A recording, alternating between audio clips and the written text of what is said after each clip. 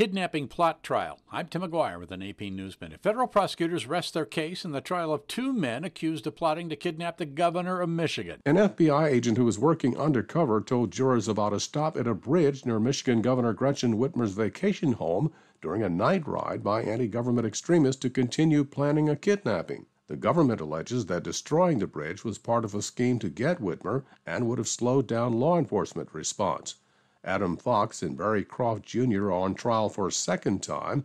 A jury in April couldn't reach a unanimous verdict against them. Two other men were acquitted. I'm Norman Hall. In Chicago, a woman who's been central to R. Kelly's legal troubles for more than 20 years testified the R&B singer sexually abused her hundreds of times before she turned 18 years old, starting when she was 15.